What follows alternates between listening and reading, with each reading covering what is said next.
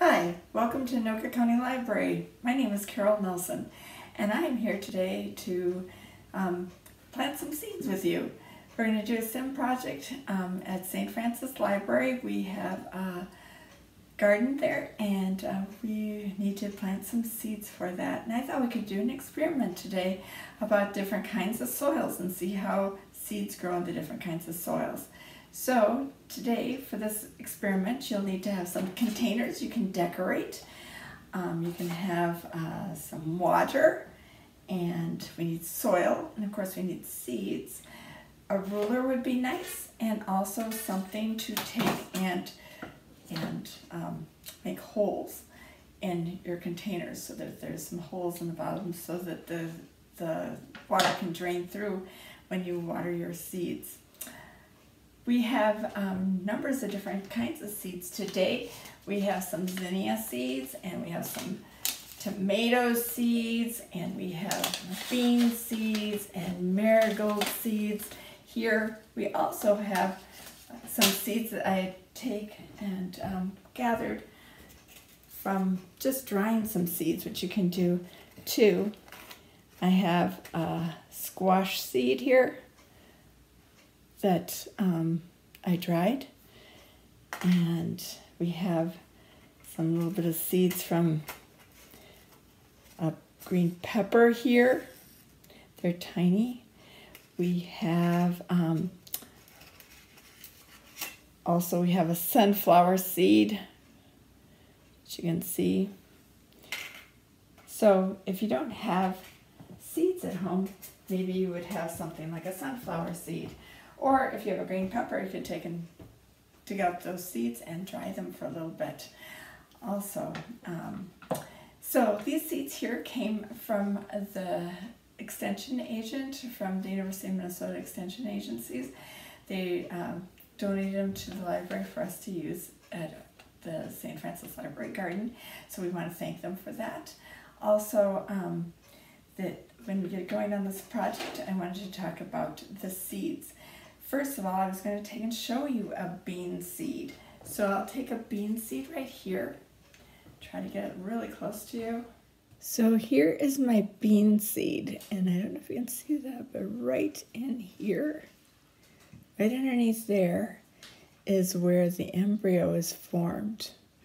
The whole outer part, the whole big body part of it is called the cotyledon, and then the coating all over the bean is called the seed coat. And I'm over here showing that too. So the outside, called the seed coat. The cotyledon in this right here is the part that feeds the seed, and then also the embryo. Right there, as you can see, is the beginning of the seed. As it germinates, it'll come on out, and there'll be roots going down and the leaves going up. So to get started today, we have different kinds of soil. We have garden soil, and we have potting soil, and we have compost. Since we're doing an experiment, we're going to try to make it all the same amount of dirt in each one. So we're going to take and put dirt in. This one has holes in it already, but another one we'll take and put the holes in so you can show you how to do that. You'll have an adult help you do that, though. We don't want anybody stabbing themselves. So you'll need some adult help here.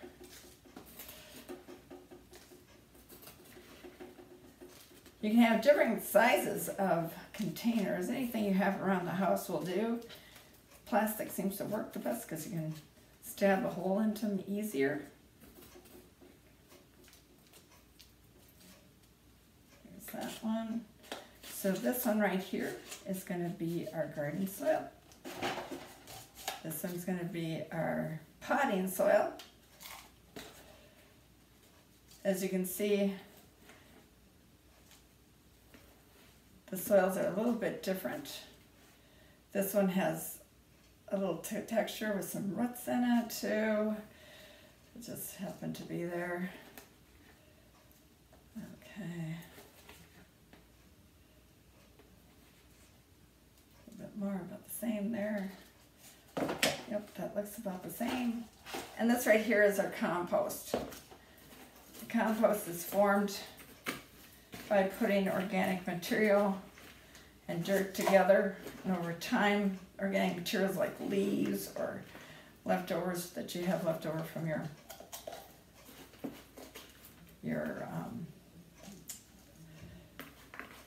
vegetables when you cut them up, like an apple core or banana peels. These have a lot of leaves in them right here.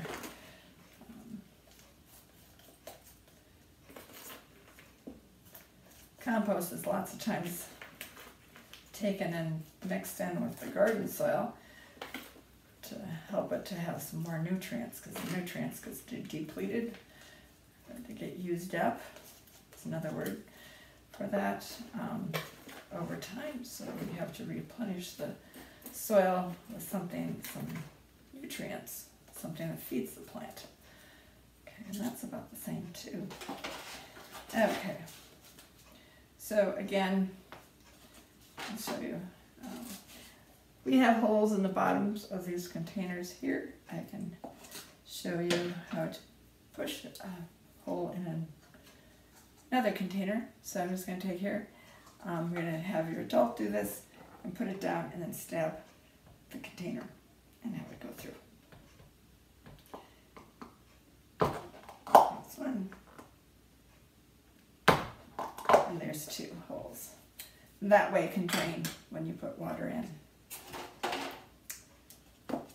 So our bean seeds, which are over here, and they have a package that tells you how to plant them.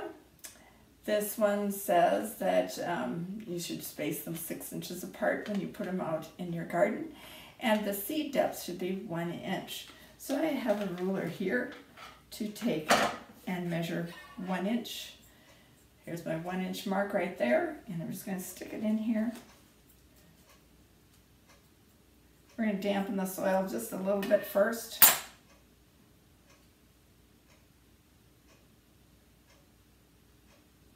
I'll be measuring the water when we do it, since this is an experiment. And I'm going to take my ruler, go down about 1 inch. Make sure I get my hole down there. Okay. So my hole down in there. Place the seed down in there, and then you just take and cover it up again.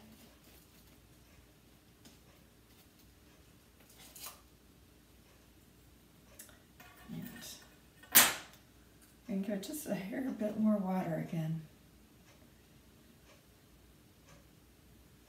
So both times, since this is an experiment, I'm just putting in about 15 milliliters of water. Let it soak in.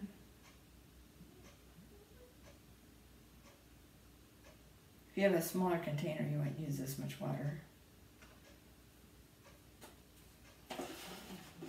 And we'll put it there. And this one again will be the garden. So right there. Then we have the compost. Yep. I guess not the compost. We have the potting soil one.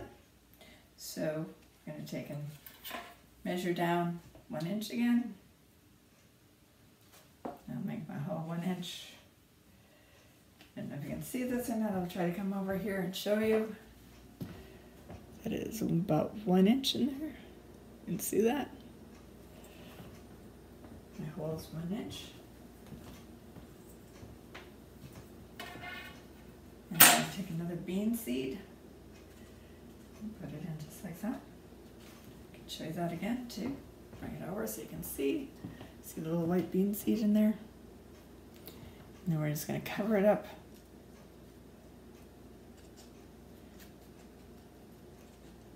Like that. Pat it down just a bit so it has nice contact. Come on over.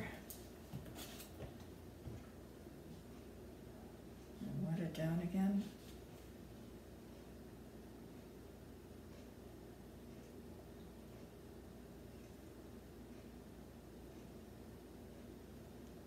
put the water in fire so I'm going to make sure I put the second 15 milliliters in there. Okay. And now for the compost.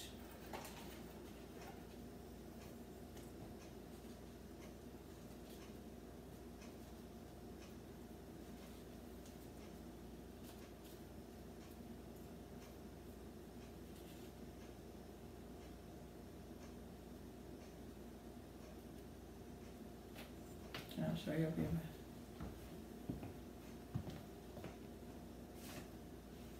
about an inch down.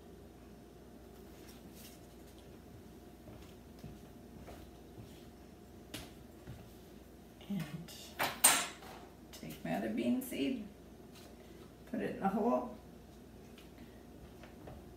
So you can see there's a lot of debris in here. Oops, it covered itself up really quickly. There, it's falling in there. So we're just going to take and make sure that it gets pushed in really good. And I didn't put the moisture in again. All this does feel kind of moist already. And I'll take another 15 milliliters of water and put in there. And that and another 15.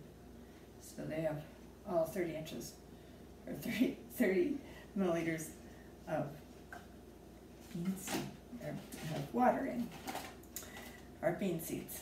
So we are going to be doing that.